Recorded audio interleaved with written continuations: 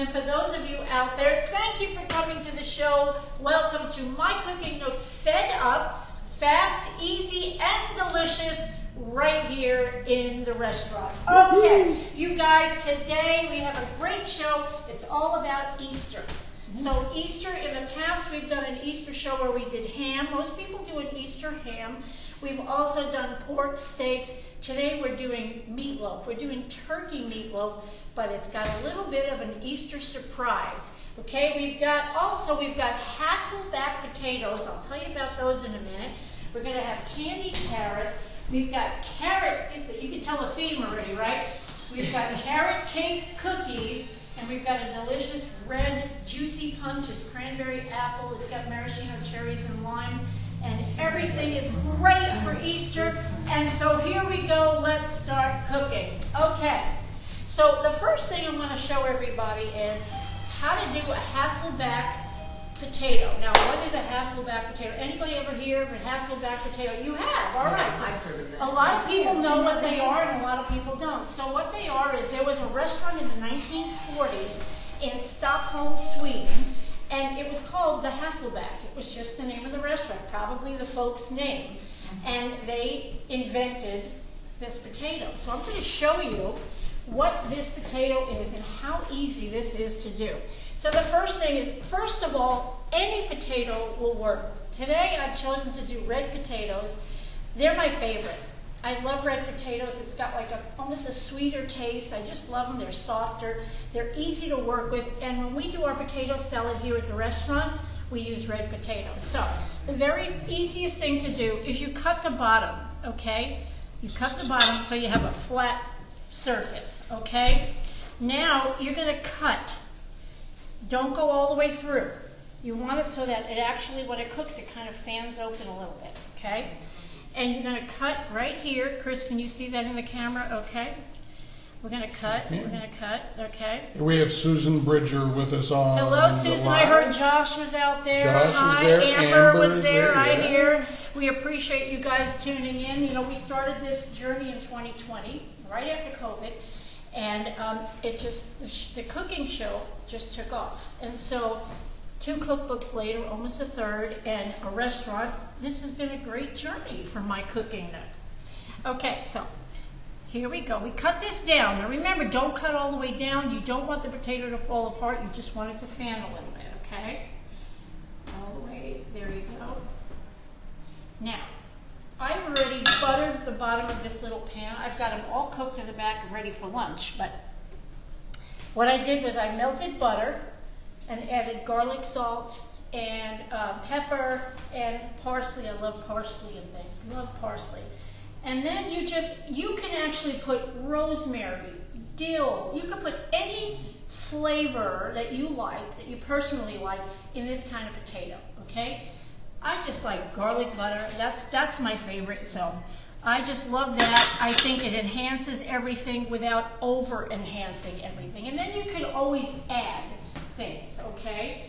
So when you're doing this, when you're dabbing the butter, make sure that you kind of spread it apart a little bit so that the butter seeps all the way down. And heck, let's go crazy. There we go. Just to use up my garlic butter. Okay, so basically that is all you do. Now, what I did with these, to be perfectly honest, because everything I do is fast, easy, and delicious, I par-cooked the potatoes. Okay, so now when I put it in the oven, in about probably 15-20 minutes, I've got baked potatoes. Okay, so this will go in the back. Elizabeth, will you come here a second, please? First of all, I do want to say this to you. This is my oldest daughter, Elizabeth. Today is her birthday. Happy birthday! Okay, will you go ahead and bring that in the back, and then in a bit we'll have you bring all the Hasselback potatoes out here so that everybody can see what they look like. Put that on the side. Okay, so I said meatloaf. This is turkey meatloaf. Now, I have a lot of food allergies. And so one of the things that I'm very happy about, very excited about really, at the restaurant is that if you have food allergies, sensitivities, whatever you want to call it, we can accommodate. We've been able to accommodate really some major food things and some small food things. So, because I've grown up for most of my life allergic to pork and beef. So what do? I use ground turkey for everything. Meatloaf, chilies, meatballs, whatever. And I love ground turkey, and you can do so much with it. So I did a ground turkey meatloaf, and what I did was, well, let me just put it together, okay? I have a pound of ground turkey right here, okay? So what I would do, hey, listen, would you go get me 2 eggs, please? So in here, 2 regular eggs. Okay. In here, oh, I only need one egg. So I have probably, I think it was about 3/4 of a cup of Italian-style breadcrumbs, okay? In here, I put a good heaping tablespoon of my garlic salt mix, okay? It is the California blend. It's the Lowry brand, which I absolutely love. It's got so many nice seasonings in there, and I also use the 30% less sodium because I have another disease called Meniere's disease.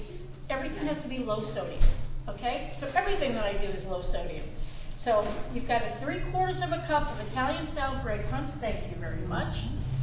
You've got, I put probably about another heaping tablespoon of parsley, dried parsley, and then the garlic salt. That's going to go in here. And then 1 egg in there. Now, I'm going to kind of mix it up for you because I would always add water to this because you have to have, there's a certain consistency that I look for, anybody looks for with meatloaf, okay? So right now, I would put this together. I'm going to put it together without the water, but I'm going to show you what I've done to make it an Easter meatloaf, okay? And this is going to go back to when I was young and Mom making meatloaves, and there was sometimes something special in the middle. And so what I did, well, you can tell, what I did was I actually boiled eggs, okay? And I actually dyed the eggs. The boiled eggs, you can actually dye with, take the shells off, because you're truly not going to put it with, no. The shells inside the meatloaf, that would be really bad. And so, let's put this meatloaf together, and I'll show you what I did. Okay, so, anyway, I want to check out there real quick and see how everybody's doing. We're so excited you guys are here. Remember that you can always watch this show later on our YouTube channel, My Cooking Nook, and just under the videos, okay? All right. So what I did, Mom, this is what you, I'm sure this is what you used to do. You take the meatloaf. And we make fresh meatloaf every day here at the restaurant, the turkey meatloaf. And boy, it's becoming a big hit. I was going to say, it's one of the best sellers. Now, I put the meatloaf, the eggs right in the middle of the meatloaf. And then right on top. So clever. Cover it up, make sure you cover it So up. clever. Isn't that cute? Yes. My friend's mom used to do that. Oh yeah? Do you guys, would you ladies mind being on camera? Because I would love that. I would love for you to do that, but we won't do it without permission. I don't care. Okay, do you mind being on camera? Okay, and we Mom's know, been on camera. I was going to say, we know Fran doesn't mind. That's Mama Fran. And our friends here, You guys yes. are beautiful, and we appreciate you being here today. We want you to spread the word about our show. Okay, now here's what I do with the ground turkey. After I get it put together, I always put some water on the pan. Ground turkey has no fat. Right. So you're never going to find, you make a beef meatloaf or a pork, whatever you're making, there's always going to be fat at the bottom, okay? Can I ask Not this. Sure, yeah. yeah. May I ask, can you use a gluten-free, my daughter's got celiac disease. Yes. So can you use a gluten-free breadcrumb You instead of, absolutely can. because otherwise I would have used oatmeal. Yes, you can, either one, yes. Works perfectly. Whatever your filler is fine. It's gonna come out the same Okay. way. The problem is now, like I said, if you don't put fluid or something, the water on the bottom, it'll be a brick. You will literally have no liquid that's in that. You will not have a moist meatloaf. And so you have to have water. And I usually put, I'm talking probably about 1/2 inch of water around the whole pan. And by the time the meatloaf is done, I usually don't have to put any more. And by the time the meatloaf is done, you've got a beautifully perfect moist meatloaf. And then my sister gets it in the back. She's the chef back there. And she'll take what's left down here, because that's great flavor, Right. and we'll use it just right on top of that. Okay, so I'm going to leave this right here. The ladies will take that in a minute. I'm going to put all this aside. Joshua is asking, is Yeah. that the same with ground beef with the water? No, ground beef has its own liquid. You do not need it. If you put it in ground beef, it's just going to mess up what comes to the bottom. So absolutely not. You don't want to do that. Okay, let's work next on our carrots, okay? So what I did today is I love carrots. Carrots are probably my favorite vegetable. Green beans, number 2. You know, everybody's got their list of favorites, but carrots is my favorite. But my favorite is when I candy the carrots.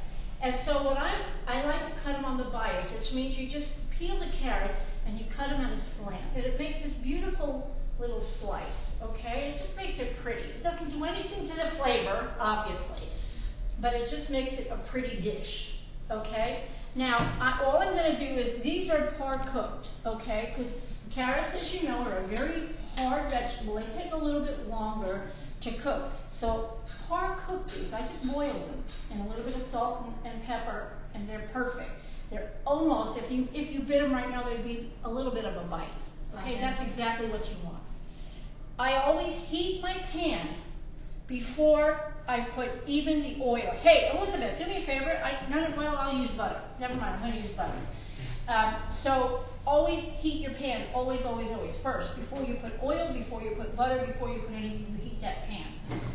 And then I'm going to add about a half a stick of butter. That sounds like a lot, but not with what we're doing. Okay? So, get that in there. She makes the best carrots. I don't even like carrots. They're just really, really, really good. So melt that butter. I was going to say, and those of you who have followed us over the years know I'm not a veggie person, but I love these carrots. These carrots are so good. I love them. You know, it's funny because I usually make them for holidays, but why? Because they're good anytime. They're so good and they're so easy. Again, fast, easy, and delicious. All of the stuff that I do is just super fast. And like, we did a Thanksgiving meal one time. The first of all, the cost of the whole Thanksgiving meal was $29. And that was literally, I used turkey legs, I had stuffing, I had mashed potatoes, we had vegetables, we had bread, we had everything, and my total was $29. And I did the entire meal in less than an hour. So, and it was great. Remember that meal? It was great, and there was enough. I was going to say it's on the YouTube channel. Yeah. And if I remember, there was with that $29, that was like for a family of There was 4, no, for 8. 8. That was 8. It was for Okay. 8. Yes, it's for 8 people. Okay, And it let was that delicious. butter melt. Okay, throw those carrots in, and look at that buttery glaze already. Holy cow! Oh my goodness, this is just my favorite. I may leave you guys some. Lucky. That's her luck. Callie Koenig Fair is with us online. Well, Callie, hello, thank Kelly. you. How are Welcome. you, girl? Thanks for being here today. We sure appreciate that a lot. We've had viewership all over the world since we started this thing. It's kind of crazy. We didn't expect all of that, but it has been an amazing journey for My Cooking Nook. And then, of course, 5 months ago, we opened the restaurant, and it's been unbelievable. I mean, we cannot believe what's happening here. Okay, I want it to heat a minute, okay? While this is kind of cooking a little bit, I'm going to wait a second to put the rest of the stuff on it. I'll tell you about the cookies here. So, I don't know how I did it, but I actually found carrot cake mix. I didn't even know they made that. Which saved me all kinds of stuff. Yeah. You know? So, this is what I do. To make cookies, you use cake batter. Okay? It's so easy. Okay. So, I had to kind of work with this a little bit to figure out what I was going to do with it. But it's 1 egg.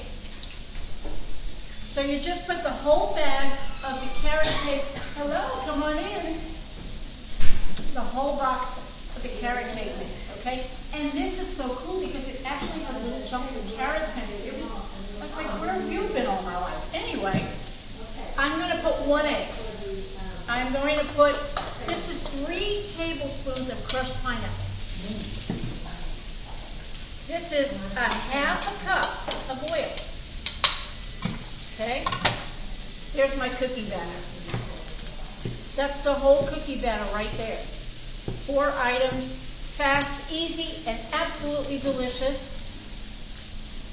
You'll see that it won't be a cake consistency. It's going to be a thicker batter. I scoop it, I put it on the pan, and I bake it for about 14 minutes. And you've got great cookies. I don't care what flavor you're using. It's the best cookies ever. That's how I do all my cookies here. Let me make sure this is going well. So Josh says he actually did your Thanksgiving meal. He did? They did. He said it cost him $34 total for the whole family, and it was delicious. There it is. Yay, Josh! I have a quarter of a cup of packed brown sugar. And if you really like it sweet, you can put more than that. But that really kind of, that's about all you need, really. That's kind of what gives it that candy flavor. That's the candy. And it puts like a glaze over the carrots. Oh my goodness, it's so good. Can you already see that beautiful glaze on there? Look at that. Now I'm going to turn this down because I just want this to kind of cook and marinate and all that stuff. I'm going to put a little tiny bit. This is my garlic salt mixture. Okay.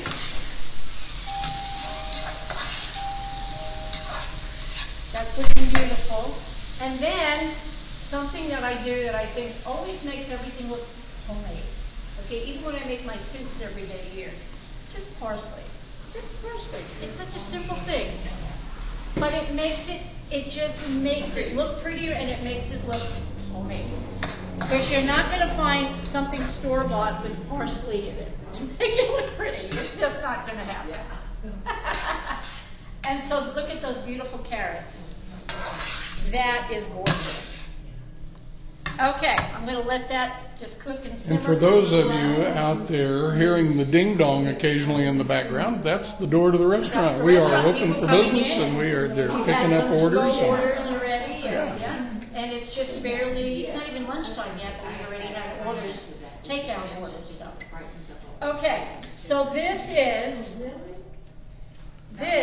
is the consistency of the cake mix right here for cookies. Okay, you want it nice and thick, okay? Ooh, that's a nice smell. Mom always says, I'm not a baker. Now, she's a great cook. But she's... Okay. Oh. Okay, so I just to make it uniform, we use a scoop, just a cookie scoop. I kind of do like a little heaping. And that's it. And then that'll spread out and those will be delicious. Now guess what I have on top of them? I have homemade cream cheese icing. Ooh, that's what I thought. But you can't have carrot cake without cream cheese icing, all right? Okay. Now, these are just biscuits we make here. They're simple and easy, but that I won't give the recipe to, because that's a secret. Because everybody asks us to come in and I want your biscuits. Okay. Someday I might put it in my cookbook. Don't know. Okay, the drink. Come this way. Okay, drink.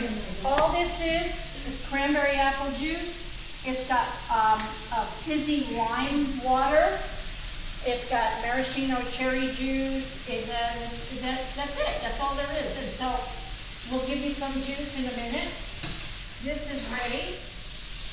So, Josh says Jessica would like to know if you're going to sell your famous mac and cheese. Am I going to sell it? I have sold it here on the plate for lunch.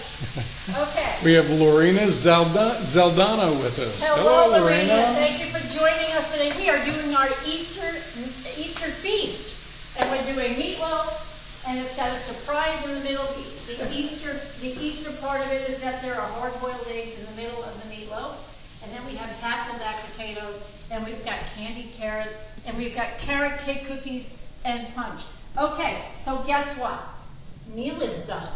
That's it. So how easy was that? So Elizabeth, will you guys bring me out the meatloaf? Yes. And would you bring me the Hasselback potatoes? Okay. You can take this back with you. And we're going to serve up some lunch. Oh, I mean, how quick is that? I never thought you could die on a peeled egg.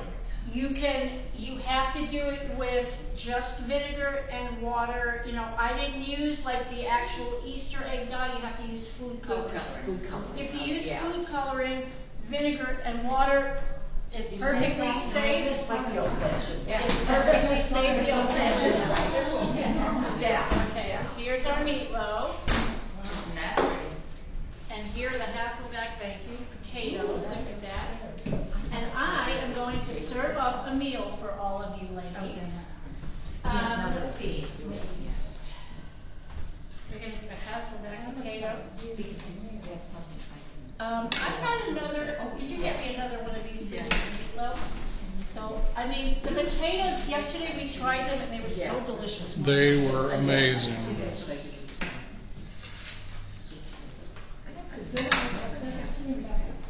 Yeah, I love it. I love it. I think it's great. Thank you very much. So I'm going to cut it this way so everybody can see the egg inside.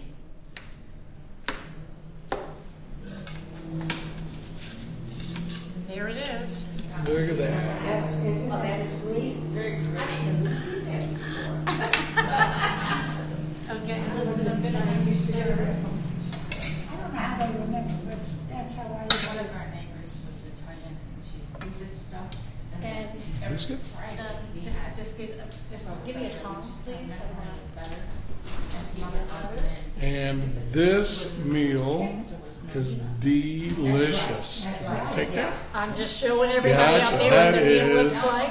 phenomenal. This is a perfect Easter meal, you guys. Perfect is. Easter meal, and it's so easy. Meatloaf is, gosh, it's so easy. Oh, thank you very much. Thank you very much. Okay, we can start giving that out to the ladies. The silverware is on the table. Elizabeth, the birthday girl, is serving that up there. And Christine's going to make some more. Yeah, buddy. All right. Here. We'll pass it down to you first. Okay. Big mom first. Mom first, okay. The queen needs the Okay. So Josh says, I will be making that. Good, Said, but Josh. said they'd like a plate now. Can we deliver to Arizona within the next few minutes? I wish I would love to do that. I would totally love to do it. It Okay. ate a lot of dry ice. Yeah. This is actually such an easy meal. No, I'm going to stick now with the water, then I'll have punch later. And it is, yeah, that, now I can't wait for lunch. Mm-hmm. I cannot get it to whatever Christine does. Her turkey is amazing. My turkey never gets it. I do a meatloaf that's half turkey, half ground beef, and then you have spinach in it and a little tomato paste. Oh, well, that sounds great. And it's- Ooh, I would it's love wonderful. that. Yeah. Wow. Yeah. Because yes, you can make it a veggie meatloaf. I mean, what I Yeah. love about meatloaf, you can do anything Yes. with it. You can put anything you want in that, and they're. I mean, meatloaf is probably one of my favorite dishes. Well, it is quite versatile. You can do it. You can do it in a muffin tin. Yes. You can do it. Yes. You know, any Yes. way. You sure and can. then freeze whatever leftovers you have. sure can. Emily is watching. Hello, hello. We're giving out our cookies right now. Uh-oh. Here we go. The meatloaf. Dessert. Thank you. You're welcome. Oh, those look There so you good. go. Thank you. Meatloaf. Okay, so guys, That's it. We're less than 30 minutes. Meal is done. Get ready for Easter is what? Just next Sunday, April 9th. So this is such an easy, happy, That is delicious, wonderful meal. Perfect and Easter trust me, meal. it'll keep you out of the That's kitchen. excellent. And it's excellent, they say. Yeah. This will get you out there with the kids and grandkids doing the Easter egg hunt with That's no right, stress that's in the right. kitchen. So anyway, I want to thank everybody for being here today. Thank you, ladies. Spread the word about this. And we thank you all for being here today. This is number 72 in My Cooking Nook's Fed Up, Fast, Easy, and Delicious. I'm Christine Deaton. And one more time, happy birthday, Elizabeth! Okay, guys, we will see you next time on Fed Up. Bye-bye.